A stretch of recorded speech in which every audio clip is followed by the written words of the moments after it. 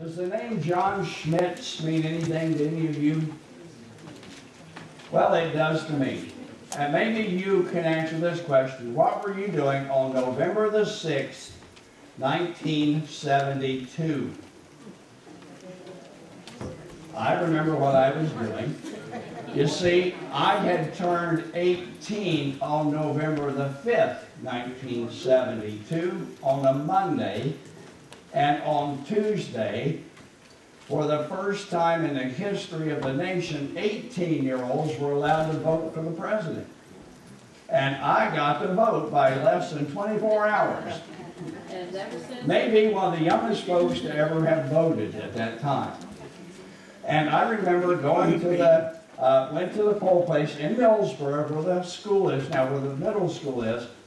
And I went in, I had never been in that school before, because I didn't move here in time to go there. Well, no, not much. But my brother went, he used to bring home pictures.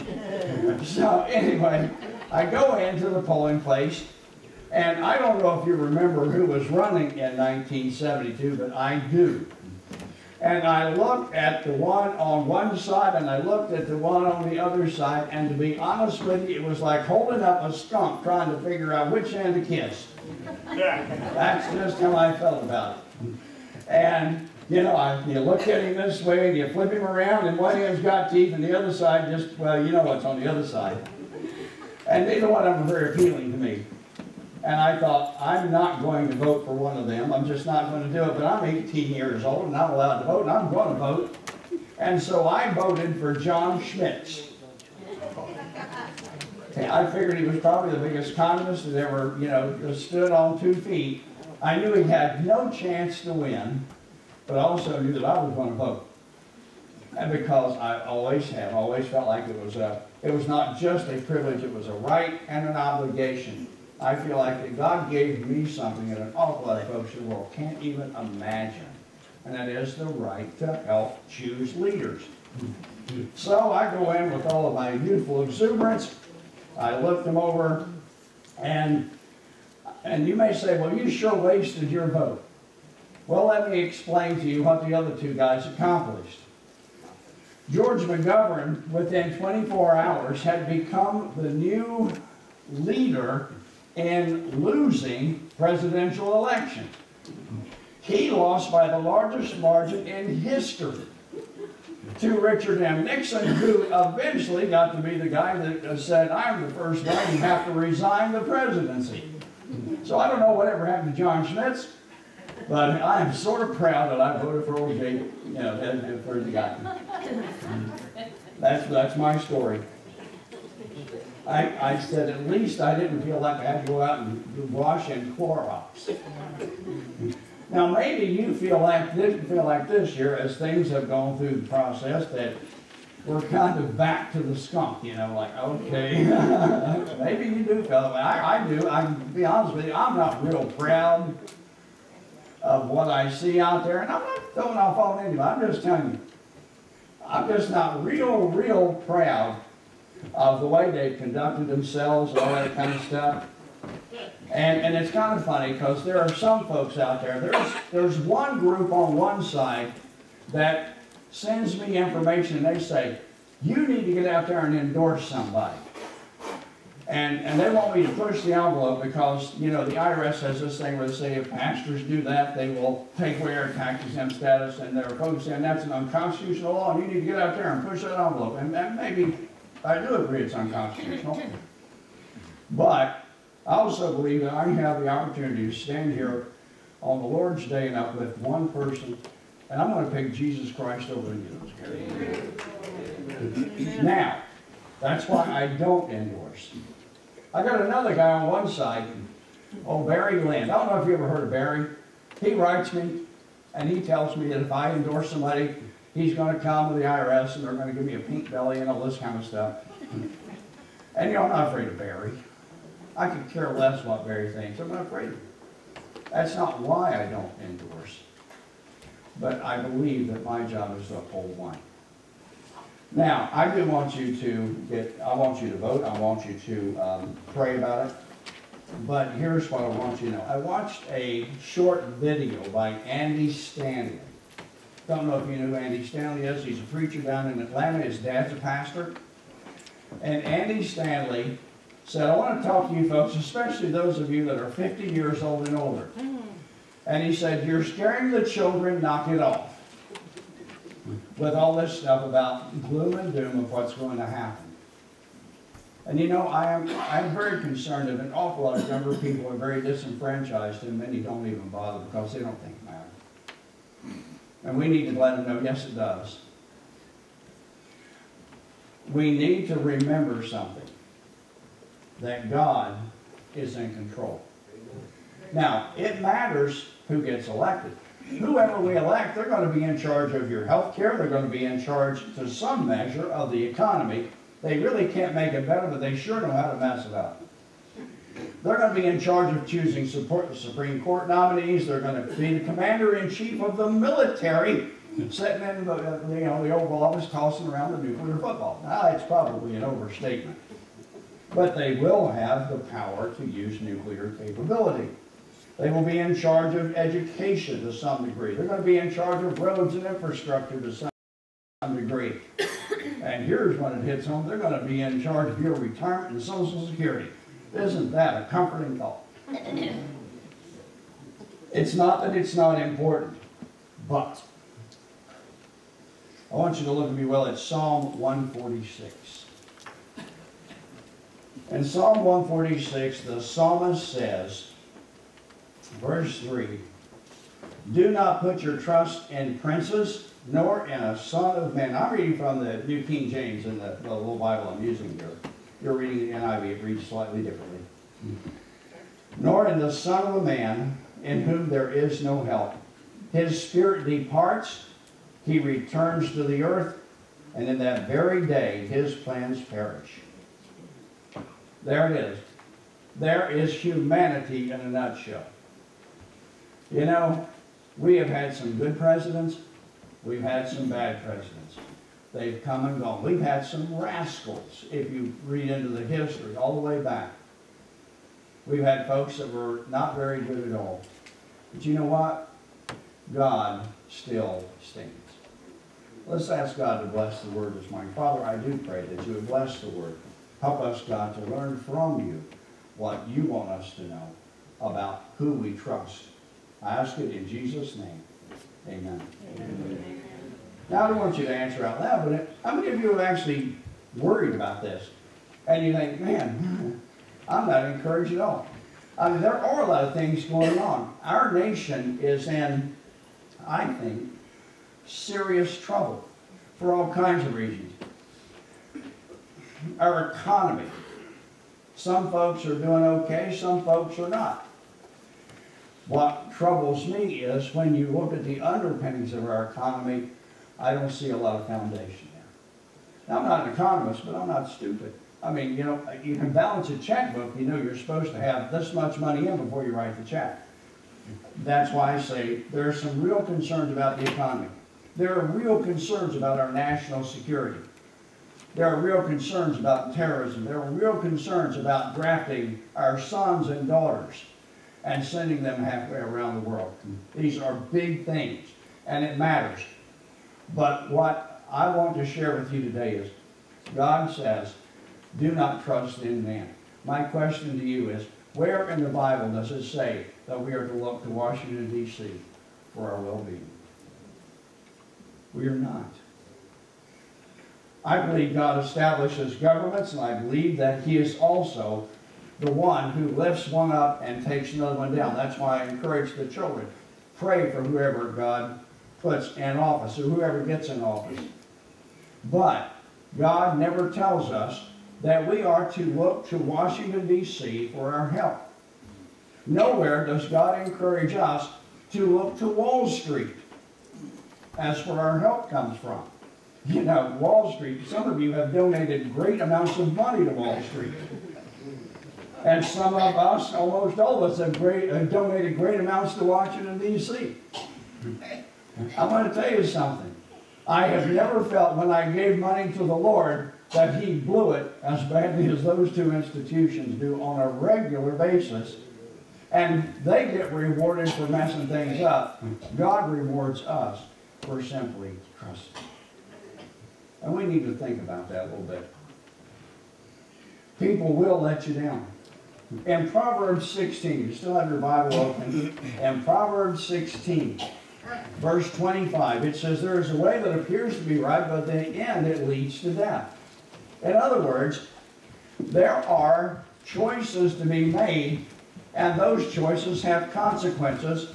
In the spiritual realm, God tells us, listen, there are choices that I want to help you make. If you will listen to me, if you'll pay attention to me, I will cause you to prosper. And please understand, when I say prosper, I am not talking about these ministries where they promise you that if you give to them, that you're going to drive a Cadillac or a Mercedes. I don't think God is I don't think God's desire is for you to be able to drive a nicer car, or for you to be able to afford a more expensive outfit, or to live in a bigger house. I believe when God talks about blessing you, He's talking about giving you things you can't buy with money, like inner peace,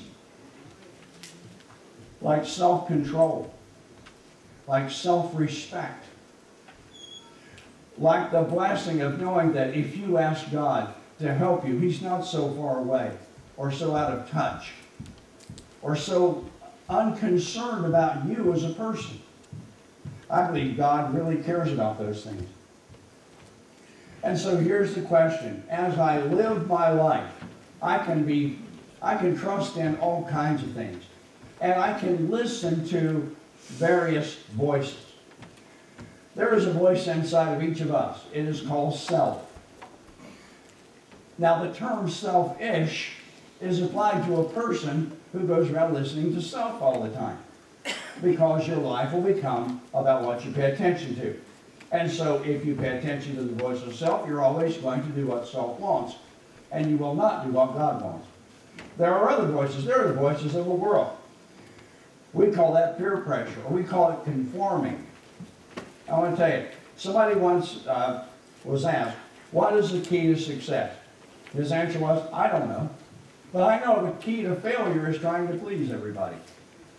If you have major decisions to make, and you go around and you do a poll with all your friends, you're going to get a different answer from each and every one of them. And you know what? Maybe none of them are going to be right. In fact, they have no more chance of being right than you do in most cases, especially on spiritual matters.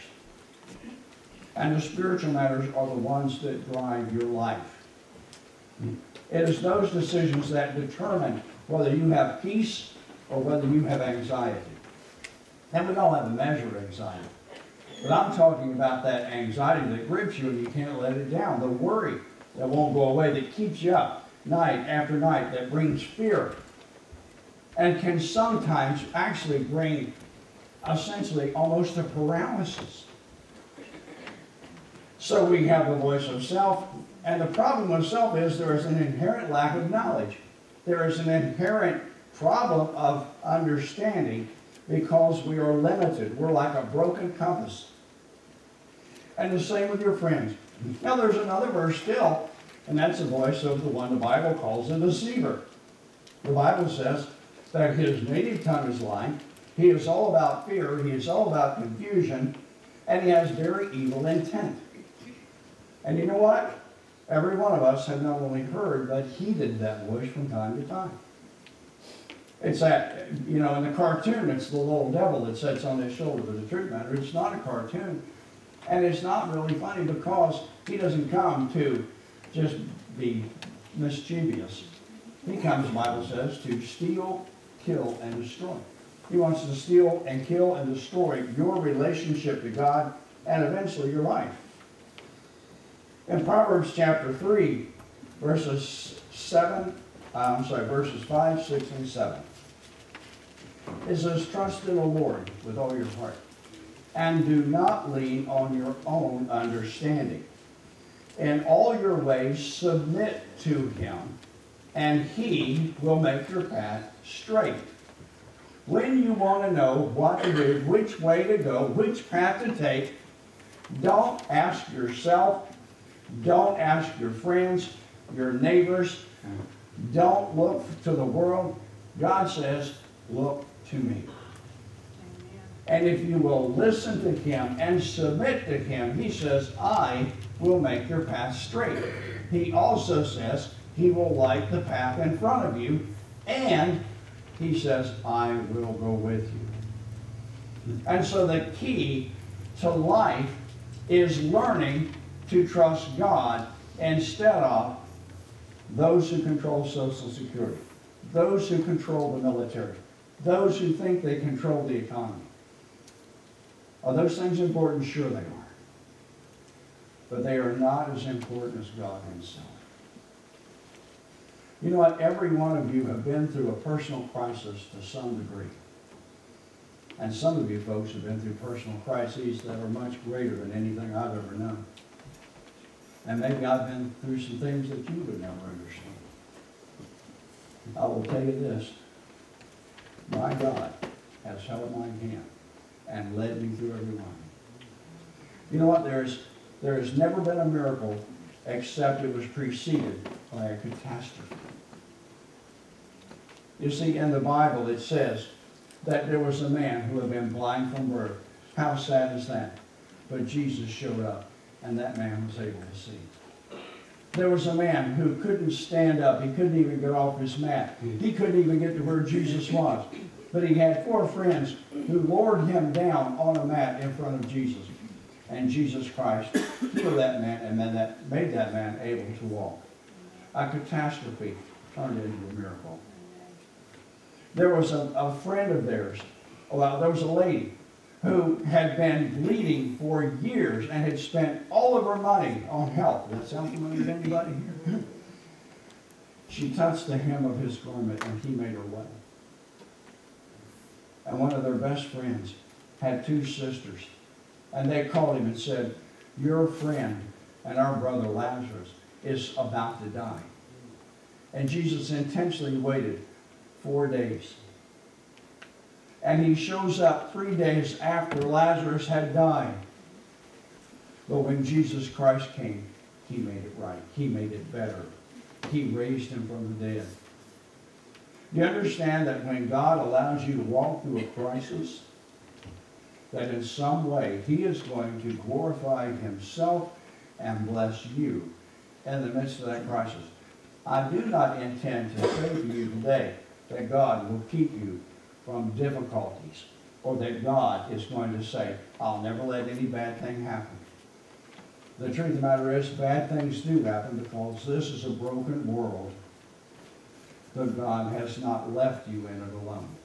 And he says, I will never leave you, and I will never forsake you. How am I supposed to do this? Well, it also says that I am to submit to him and make my path straight. Now, a lady that used to come here, she's with the Lord now, her name is Christine Griffin. Some of you remember her. She never stopped where it says, and he will make your path straight. She always would intentionally get my attention, and she'd say, do not be wise in your own eyes, but fear the Lord and shun evil. Because she understood that that's part of it. You know why I have such a difficult time walking with the Lord? Is because when he does speak to me and give me direction, I argue with him. He says, Alan, come this way. But I want to go this way. Alan, this way. But Lord, and we argue. And sometimes I won't listen. And the reason is because I do not submit myself to him. I think there is something that is going to be better on this pathway than on the pathway he's telling me to take. And it really comes down to this: who do I trust? Do I trust him, or do I trust myself? And he keeps urging me, Alan, this is the path. And I look at the 2 paths. And I'm questioning. Now here's the problem. Only one of us knows what's going to happen tomorrow. You know, if you know what was going to happen tomorrow, you would be on Wall Street. You'd be buying stock every day. You would buy up a big old bunch of these stuff because tomorrow you already know what's going to happen. But you don't know that, do you? That's why you're here. God knows what tomorrow's going to bring. God knows the end of my decisions. My problem is, I have this thing where I inherently think that there's something on this pathway that is of greater value than what God's calling me to. And either because of fear or because of something else, I'm just not willing to listen. And I do that over and over again. Now the nice thing is, God doesn't get so mad at me. He says, look, I'm just sick of you. I'm not even going to talk to you anymore. There are times when I get mad at God, but God never gets to the point where he says, I'm not going to talk to you anymore. He's always saying to me, Alan, right where you are, pay attention. I will show you which way to go. Not only will he show you, he will light the path, and he will walk with you. He will defend you in that path. Are there going to be problems in that path? Yes, indeed. Every time you choose the path of God, guess what? Satan starts firing his little arrows from where he's at, trying to scare you off that pathway. And you know what? Sometimes he hits pretty close to home. But the question is, who am I really trusting? Am I trusting God that God knows best? And the truth of the matter is, I know that God knows best. God is omniscient. He knows everything. I try to make these plans and God gets between me. You know, this past week, Carol and I, we've been looking for a pickup. We sold our truck, Bill Revan. That truck been in our family longer than any of the grandchildren.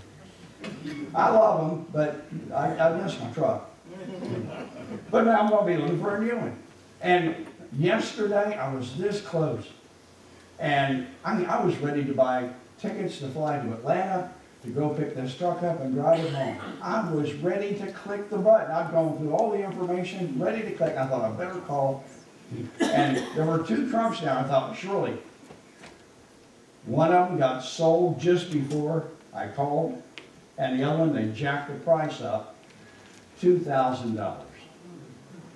Now, there was a time in my life when somebody had done that, I would have given them an earful. I would have said, you sleazy. And now, it's not that I don't have the capability of doing that, but you know what? I prayed about this first. I said, God, if it's not what you want me to have, take it away. Guess what? You got to take it away. Now, what do? Do you get mad and act like an idiot and cut somebody out because? No. You say, God, you are in control. If you're not going to listen to him, why do you ask? Don't you imagine he asks you that sometimes? It's not rocket science here. You know, I will say this, and he's out of the race now. But Dr. Ben Carson had such intellect and such a temperament, and his story, if you've never read his story, a man of God. And I thought, man, I'd love to see somebody like that. And he's out of it now. But you know what? But here's the thing. It's not about how smart you are. It's about whether or not you trust God to listen. And when God says, this is the way, are you willing to say, okay, Father, you know better than me. The Bible says that we are to fear God. That's a big secret. Now, what does that mean? It means that I fear saying no to God more than the consequences of saying yes. Will saying yes to God cost me? Yes. It's going to cost me something. In fact, the Bible says we're supposed to count that cost. We are to acknowledge that cost, because when we follow Christ, eventually he's going to say, I want you to lay down everything. And I want you to follow me. That's what he means when he says, take up your cross.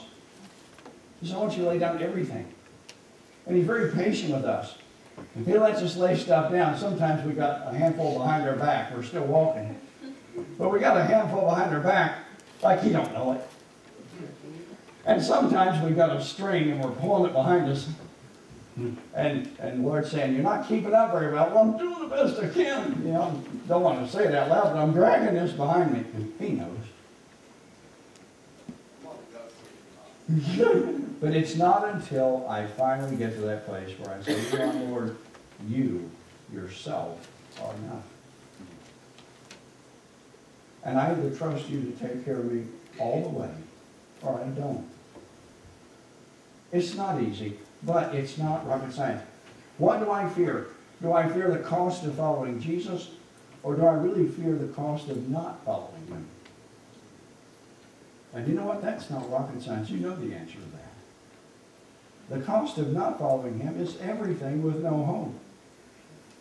And if it costs me everything to follow him, at very worst, I get heaven forever. And I get him forever.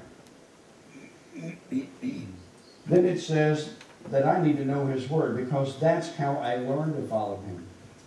You see, the Bible is God's word. It is the Holy Spirit who put it in the writers of the scriptures to write what he wanted us to know. And so I learned to train my brain by reading the scriptures. I found out something really interesting this week. And I forgot exactly where I read it. I may have read it in World Magazine. And it said that our brains has this capability.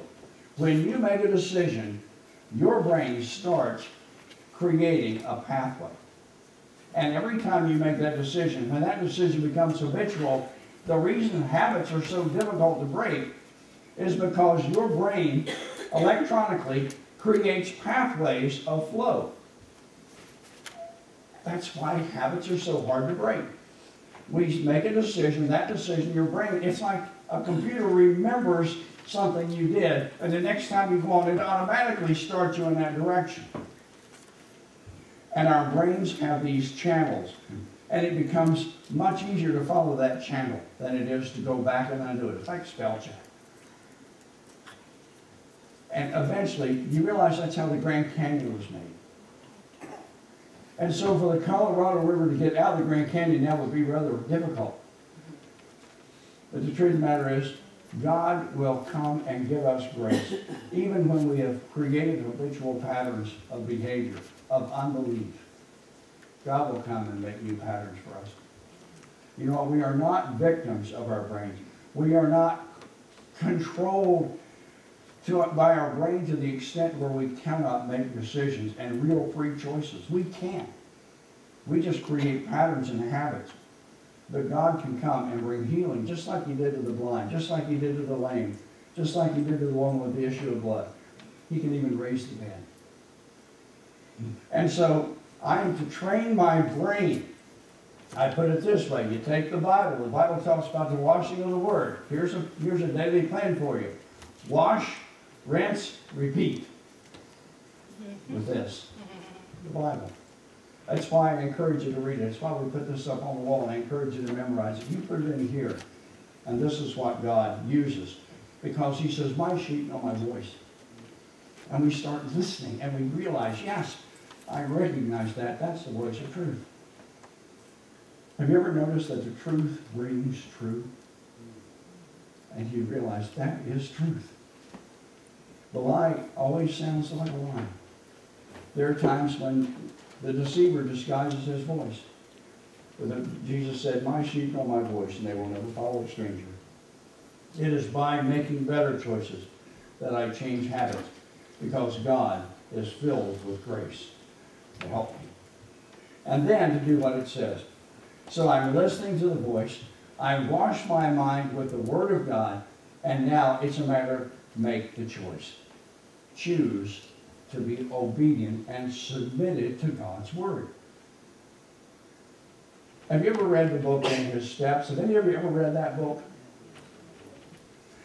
It's a tremendous book. It's a novel. It's an old novel. It's probably one of the 3 most read books in history. And it's a story of a man who was in church. Actually, he was a pastor. And he was challenged by this thought. What would happen if, for 1 year, with every decision, no matter how big or how small, what would happen if I prayed before I made the decision and then did what I really believe God would have me to do on everything. Now think about that for a minute. Prayed about everything, and before he made a move, he asked God, show me what to do, and then he said, I will do whatever God wants me to do. What would it cost? It's a tremendous book. If you've not read that, may I encourage you to get it. It's called In His Steps. We got some copies around here. You can get it on, all those sites you go on to. It's worth it. It's an easy read. It's just a couple of bucks. But I want to tell you what, it will really open your eyes to what can happen.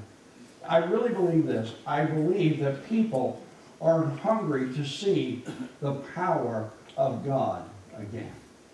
I think folks are disenfranchised with so many churches and church members because they don't see the power of God in our lives.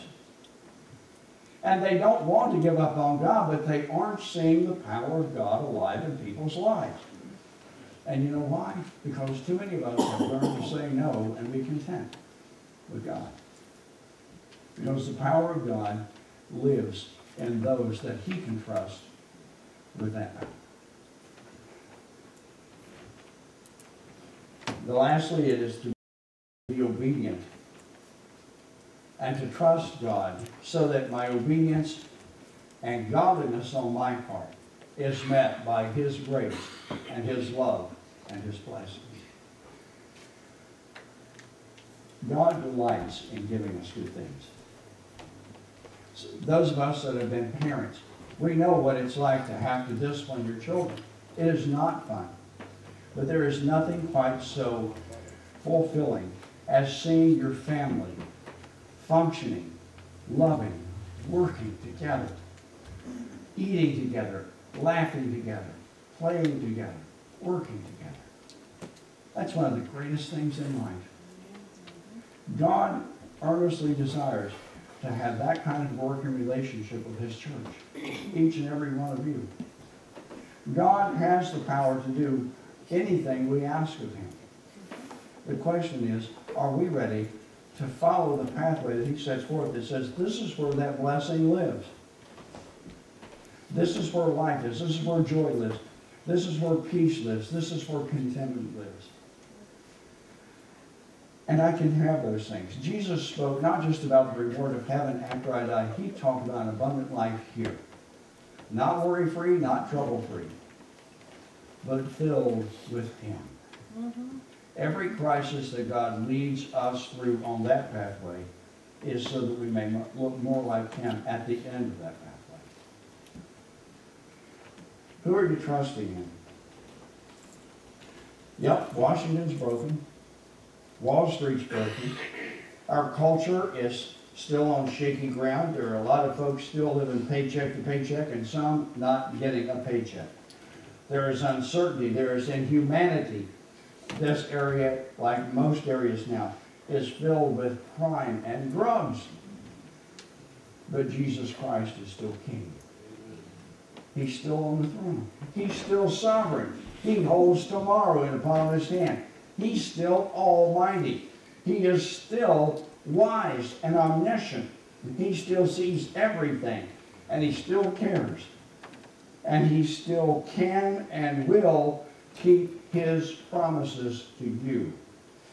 He knows exactly what to do. He knows what to do before you realize that you've got a problem. When you realize you're in trouble and you drop to your knees and you cry out to God, before you ever knew you had a problem, He already knew what to do about it. And the question is, am I ready to say, God, if you will light that path, and if you will show me the way, I'm willing to walk in it, no matter what. He knows what to do. And He knows when the time for everything comes. And so regardless of what happens in the world around me and you, God is perfectly capable